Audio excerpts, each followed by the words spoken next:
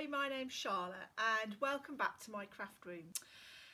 If you've been watching my previous videos for Louisburgh Community TV on the YouTube page, you'll know that I love knitting and crochet, and you may even have joined in with the recent knit along challenge that I created at the beginning of lockdown. Most of the items that I make are made with these bright coloured synthetic yarns with acrylic polyester, or maybe a combination of polyester and natural fibres such as cotton or wool.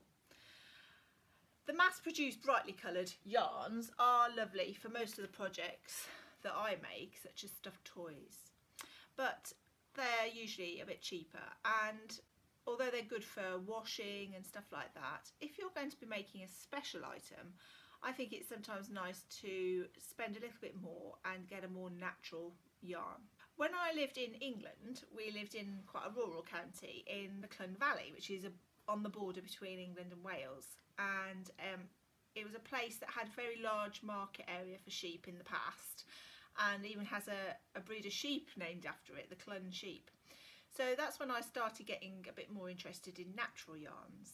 So I took a couple of short courses to learn how to spin my own yarn, invested in my own spinning wheel.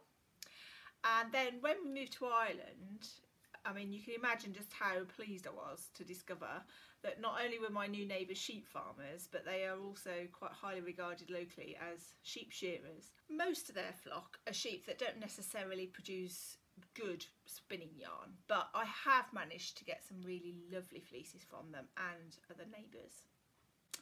I'm still learning. I'm not an expert by any means, but I thought it would be interesting to show you the different processes that a fleece goes through, from being on the back of the sheep right up to when you get your pair of socks knitted. Now, much like many of us ladies, since lockdown was relaxed slightly over the past few weeks, you may have noticed as you've driven around that the sheep have had a haircut. I have to say, it's painless for the sheep. It is just like having a haircut. So I went to check out how it all happens. So it's a wet and windy day here today, but I'm really chuffed that I've been invited down to have a look at how the shearing happens. Let's go and have a look. My name is James Hopkins and I'm from Drummond and I'm 20 years old. My name is Martin Hopkins, I'm 22 years old. I'm David Hershey, I'm from Liscarney.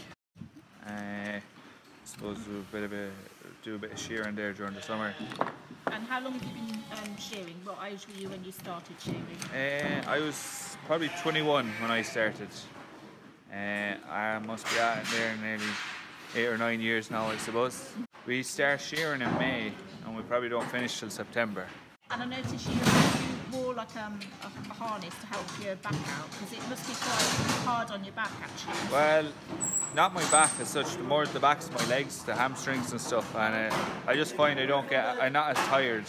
It's easy to go the next day again, like after a long day you don't be tired. That would be the most thing, and I use it as a prevention more than so that another couple of years I'm not complaining about any problems. So how many have you sheared today, Martin? I haven't done up the final count, but somewhere between 150 and 200 I'd say today, yeah. So how old are sheep when you first shear them? How old are sheep? This year we shore some lambs, so they would have been born in March, April, but usually they're the year and a bit before they're shorn. Okay, and how often would you shear them? Once a year, yeah, once a year.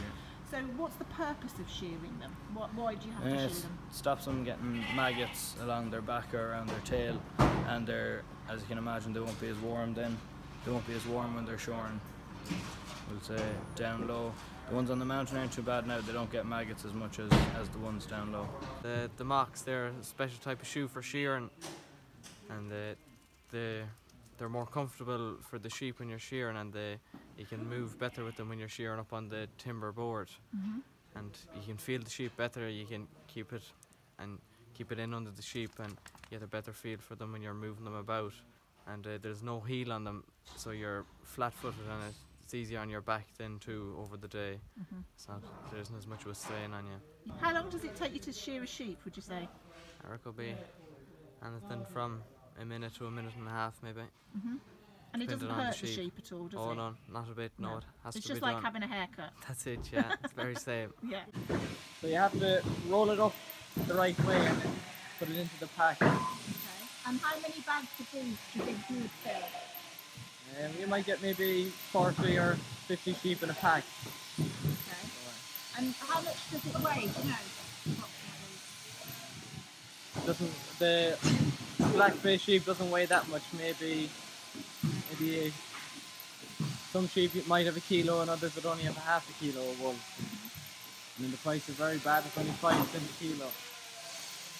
So what would you normally do with these fleeces? Well, we just sell it to a wool merchant. He just come around and collect it and weigh it on, and then work it out how much 5 cents multiplied by the weight of the pack in kilos. So it just doesn't come to a lot. It's all compacts down into being just into a trailer now, which is great because it means they can go around from place to place and do shearing in different places. Admiring the handiwork. So when I first get the fleece from the farmer, it comes in a big sack like this.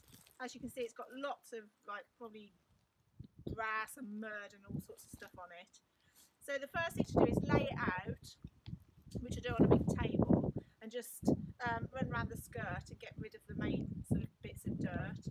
And then the next thing to do is wash it. So I've come up with this great invention. This is the old dog's bath, and I use it outside and fill it with really piping hot water first of all, with a little bit of detergent, and then put the fleece in as well. And then you have to leave it, and you'll see all the lanolin and everything and all the dirt coming off it. You leave it, don't agitate it at all, otherwise you start felting your fleece. You have to wash it several times, so it's like a day's job really, sort of washing the fleeces and then putting them to dry. So I invented this great drying system, which my dad and my husband helped build. So it's got netting in it, so I put the wool in and close it shut, and it helps. I'll just put it out to air on a better day than this obviously, but the wind helps blow through it and dry the wool. This is a lovely Jacob's fleece that I have washed and dried, and as you can see it's got the most beautiful colours and very long sort of strands to it. So the next thing to do is card it, because we can't spin it just like this. Okay, so for that I'm going to use this, which is a drum carder. So this is how the drum carder works. You feed in your fleece, the washed fleece, this end, and it pulls all the fibres out, ready for spinning. So here's our fleece, and we need to pull these little tendrils out, and you just pop them all along. Then there's a handle here that pulls it through. You can use hand carders, which are more traditional. They're like 2 larger ones of these, and you just would use them together to card. Once you've carded your fleece, you take it off. Now you can either take it off in a big batten like this, so it comes off in a big sheet. And look at that, the lovely colours running through it are really nice, and that'll make a really nice yarn. So this is my spinning wheel. I'm just at the moment I'm just spinning a little bit of this plain sort of white fleece. Just use your 2 feet on the treadle and then thread,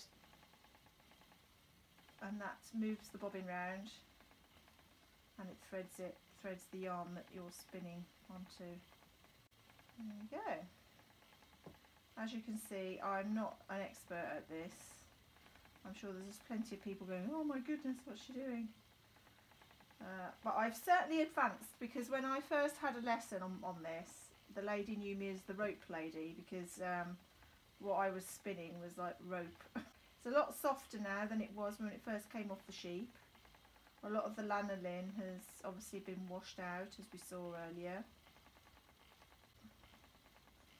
And again, it's the sort of activity I tend to sit for maybe a couple of hours or an hour at a time spinning.